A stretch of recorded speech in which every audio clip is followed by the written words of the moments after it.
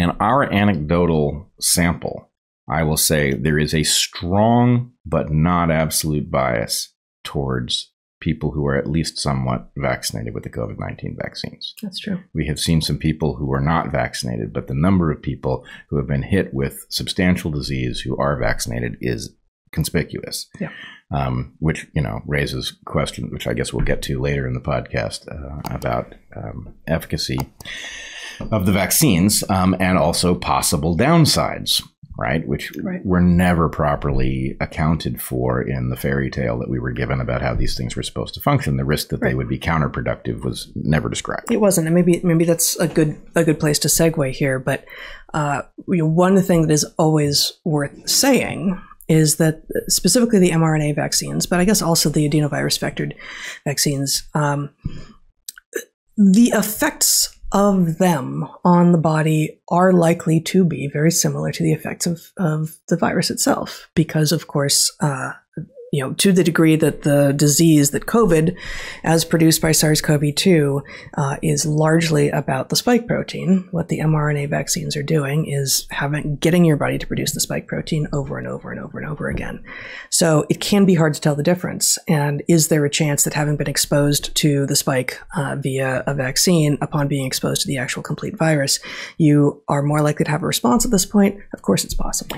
I want to add two things here, a couple things. One is, I think the better way to do this is not to say that the two things are very similar. It's to say that there is a subset of the effects of the virus and the vaccines. Mm-hmm. There is a subset of the effects of these things that overlaps. Yes. That is that which is there.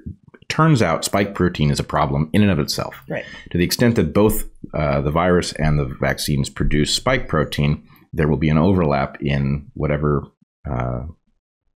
counterproductive physiology follows from that. Then there are a lot of things that are not overlapping, right? For example, you would expect that which is caused by lipid nanoparticles to accompany the mRNA vaccines, but not COVID or the DNA-based adenovectored vaccines, et cetera. So there are lots of subsets, some big Venn diagram of stuff. But the other thing, and I must tell you, I found Jonathan Cooey's recent podcast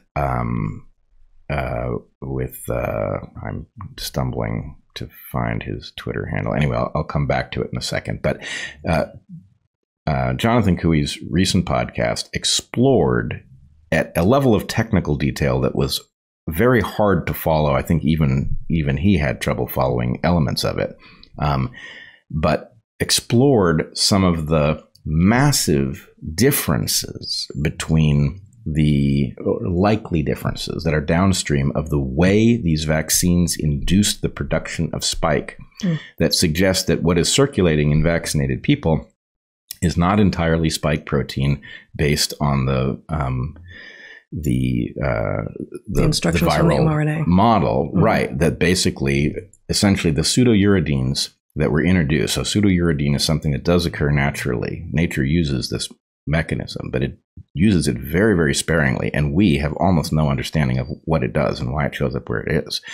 The manufacturers that basically turned your cells into a vaccine factory used it universally. They replaced all the uracils, right? And what I learned from this podcast that I did not know is that the ribosomes are not indifferent to it, that actually neither the ribosomes nor the tRNAs deal with this as a uracil. What happens is effectively an unpredictable phenomenon where there are lots of errors introduced every time, because the ribosome is built around hitting a uracil and reading the information this way. A pseudouradine has a very different effect. And so I have not seen this podcast with JJ Cooey, but it sounds like in your Venn diagram of the ways that the vaccines could cause health problems and the ways that COVID cause health problems, there's this Venn diagram, as you said, and the spike protein effects. The effects from the spike protein are not entirely overlapping, in part because there's additional spike protein with pseudouradine.